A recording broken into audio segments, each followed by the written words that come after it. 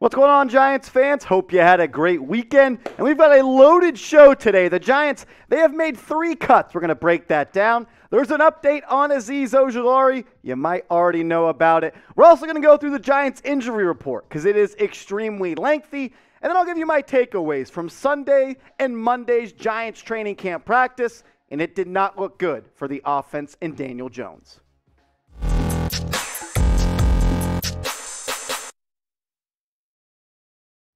Welcome into New York Giants Now by Chat Sports. I'm your host, Marshall Green.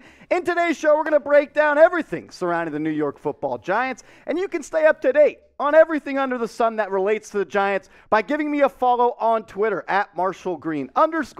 I will follow back everybody that follows me from today's show. Just mention me or send me a DM letting me know that you came from this video. But let's get right to it. Let's look at the 3 guys the Giants have cut and will no longer be on this roster. The Giants, they were at 90 players before this.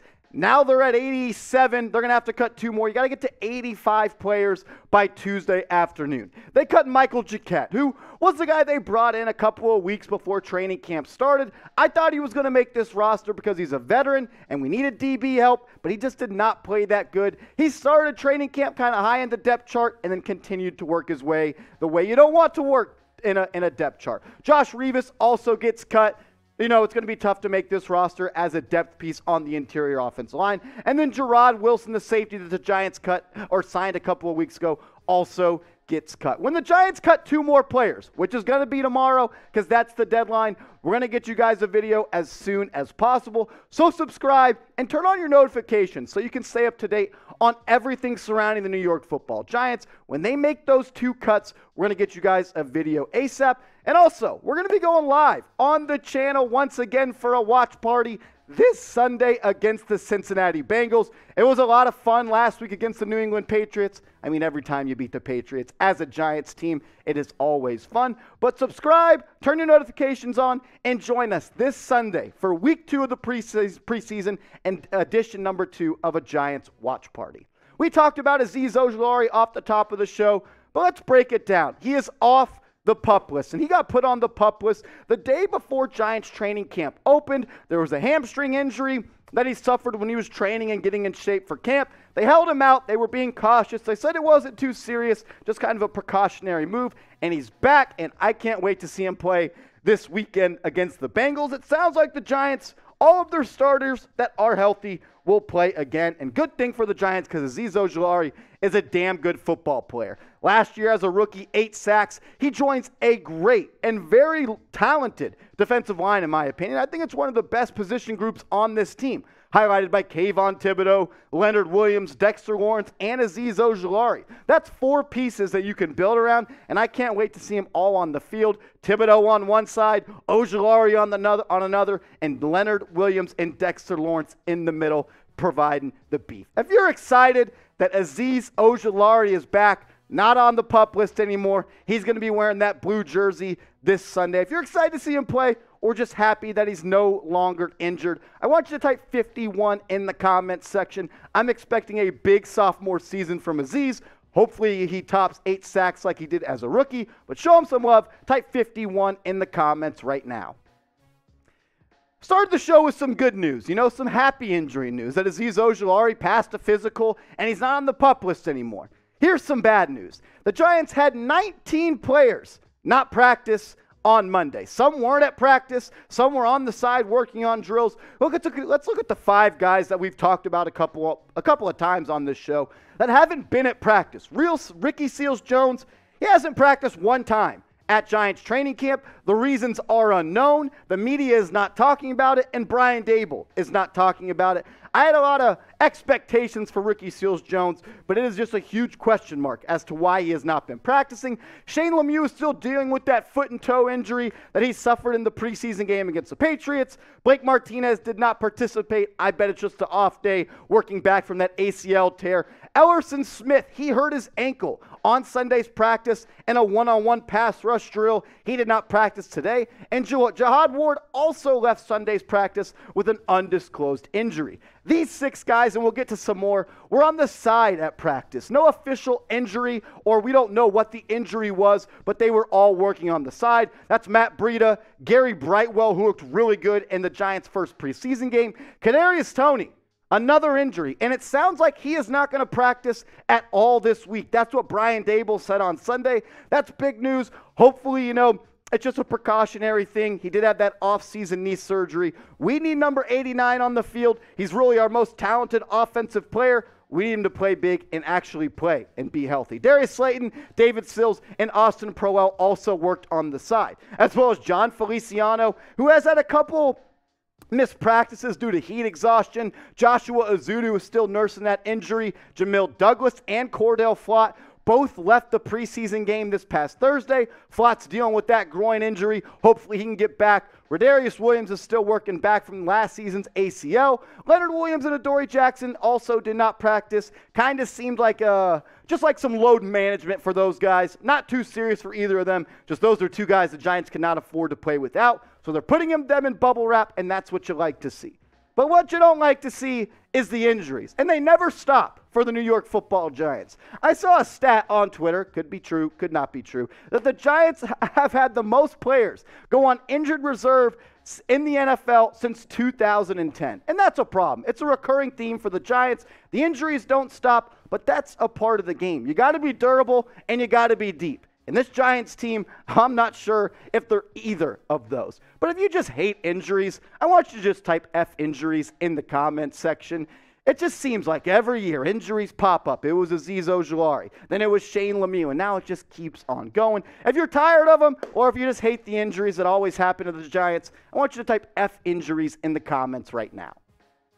Let's talk about Daniel Jones and the passing offense. Because on Sunday, as well as Monday, the offense and Daniel Jones did not look good. The passing offense continues to struggle during practice, and maybe they're just going up against the best defense in the NFL, led by Wink Martindale. Just kidding. That's not the case. This offense has looked bad, and it kind of carried over a little bit into the game on Thursday. Connor Hughes, who covers the Giants, he said this: the first 3 plays of Giants practice, Barkley run for no gain, a false start, Daniel Jones fumbled the snap, Jones runs for no gain, and then Dexter Lawrence sacked Daniel Jones. The offense has struggled. That's been noted. That's been talked about. I also saw this tweet from Dan Duggan, which I thought was pretty newsworthy, I would say. He said, just a brutal day for the Giants offense. This was on Sunday. He said, camp stats are what they are, but I had Daniel Jones at 6 of 19 with 2 interceptions by Adoree Jackson and Darnay Holmes. Jones also had to scramble a handful of times because of protection issues. The pass game has looked bad, and it starts up front. The Giants' pass blocking hasn't been so good. The run blocking has looked good. We'll break that down in a second. But they also didn't look good in the 2-minute drill. Connor Hughes said they started with a screen to Robinson, a bad pass to Colin Johnson, a Jay Holmes sack, a screen to Robinson, another interception by Darnay Holmes, a Barkley run, and a Barkley run. The offense does not look good. We talked about it. They could only muster up 3 points as a starting unit against the New England Patriots, number 2. I'm officially worried. I'm losing confidence in this passing offense as the practices go by. I see these clips of Daniel Jones, and he just doesn't look good. He doesn't look confident. He doesn't trust his arm. There was a play in the preseason game where he had Colin Johnson wide open, streaking down the left sideline. It was a cover 2 fade. The defense was in cover 2, and yes, you're supposed to throw the whole shot. And he just didn't throw it. I don't know if he didn't see it. I don't know if he doesn't trust himself. Either way, that is a problem, and you can't have your quarterback missing easy gimmies like that in the NFL. You got to take the points that are given to you, and I'm just not sure if I trust Daniel Jones to be that guy. I'm not out on him, but I am done making excuses for Daniel Jones. It's year 4. It's time for him to overcome the shitty circumstances that have been placed on his feet, because that's what good quarterbacks in the NFL do. They raise the play of others, and they make others around them better. But I want to poll you guys and see where you stand on this. What is your confidence in this offense? Scale it from 1 to 10. 1 being you're not confident at all, 10 1 being you're not confident at all, 10 being you're really confident. I would say maybe a 3 or a 4. I'm not really all that confident, but I want to hear from you in the comments section. Let me know what you're thinking.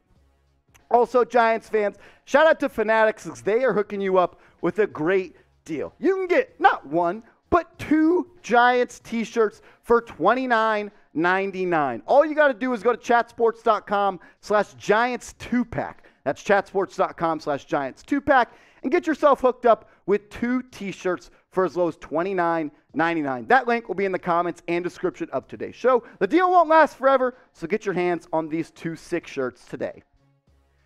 The pass offensive line, the pass blocking, and the pass game has not looked good for the Giants in training camp. But the run offense and the run blocking has looked really, really good. Saquon in the run game continues to look good in practice, and that makes some sense. It's sometimes easier to get on track faster than you normally would when you're trying to run the football. Just block the man ahead of you and hit the hole. Whereas passing offense is a little bit more complex. You got to deal with the pressures. Daniel Jones has to read the play. He has to make the throw. He has to do all the things. Running the ball, though, has been good for the New York Giants. Saquon Barkley busted off a long run today in 11-on-11s. Madeline Burke, who covers the Giants, said Saquon just threw on the afterburners after a long TD in 11-on-11 drills. That's what you like to see. Saquon has looked good. He trusts himself. He trusts his knee. I think this is the first time he has been completely healthy since his second year in the NFL. Dan Duggan also did talk about Kenny Golladay, though, and I want to talk about that. He said Kenny Galladay's drop in the preseason opener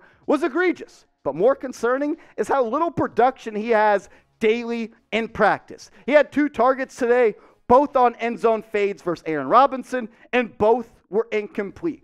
While Saquon Barkley looks great, Kenny Golladay does not. He doesn't create separation. At this point, it just doesn't seem to me that he really cares all that much. He's always jogging off the line of scrimmage. Or maybe he's just that slow. I know he doesn't stretch before practices. Maybe that's the problem. But the Giants, they miss having a dog at wide receiver. You know that one guy, I think he wore number 13, had the yellow hair and like a mohawk or something and like proposed to kicking nets? Yeah, we miss that guy on the outside. But let's bring it back to Saquon. And that's a big if Saquon stays healthy, he's going to have a big year. This team, the idea was for them to be a spread offense and throw the football, get the ball out quick, playmakers in space on the outside. But so far through camp, that hasn't worked out. But they've been able to run the football and run the football very effectively. Saquon could get back to what he did in his rookie and sophomore season in the NFL, where he was one of the best, if not the best and most talented running back in the NFL. 261 carries his rookie year, 1,300 yards, 5 yards a pop, 11 TDs, 90 grabs. He was great. He was great in 2019 as well. Over 1,000 rushing yards in 13 games and 6 touchdowns. I think with Evan Neal, Andrew Thomas, John Feliciano, and Mark Lewinsky headlining the Giants' offensive line, they could be one of the better rushing attacks in the NFL. So let's set the bar at 10 touchdowns for Saquon Barkley. Let's play a little game. Predict it for me. Over or under 10 TDs for Saquon? Type O for over, type U for under. I'm curious where all the Giants fans stand on this one. Off the top of the show, we told you guys, everybody that follows me on Twitter from today's show, I'll give you a follow back. So if you haven't yet, go do it right now at @MarshallGreen_.